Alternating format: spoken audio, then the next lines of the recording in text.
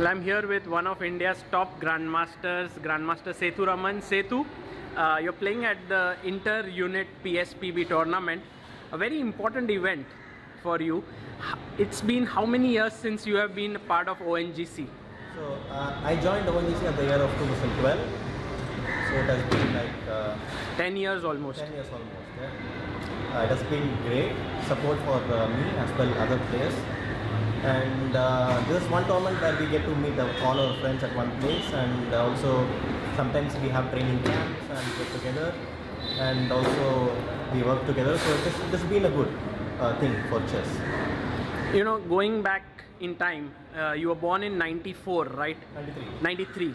And in 2012, you got employed. So you were 19 years old at that point. Yeah. It would have been a very critical juncture. You would be roughly around 2600 at that point. Yeah. I was 2600 at that point, and like I said, it was a great financial support at that time. How was your financial situation? Like in general, did you have a sponsor at that point? No, I was not having a sponsor,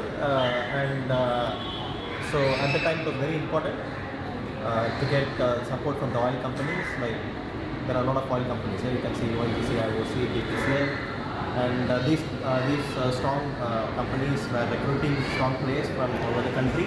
And I was very lucky to get into ONGC. Probably I was the last one to get recruited there. Yeah? So now it's a bit because the economy is not easy, but they are looking to recruit more players, because now you can see there are so many young players, yeah?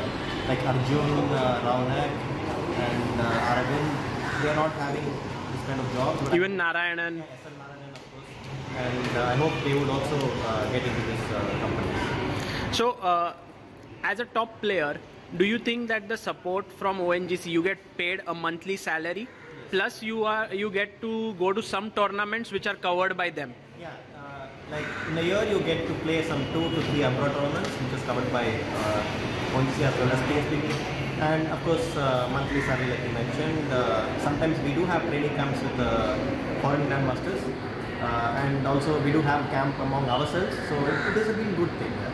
So do you think that much is enough for a player like you who is trying to reach 2700, or do you think you need the extra sponsorship, or do you think ONGC plus prize money is sufficient?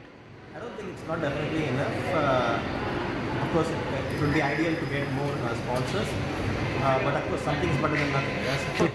I mean, when we were growing up, chess was not that popular, I would say, so only these oil companies were recruiting the players. It was a great boon for us.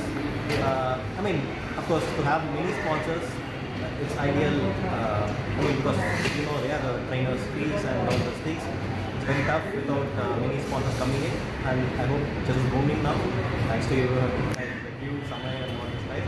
I hope more sponsors get attracted to the game, and the players will have individual sponsors.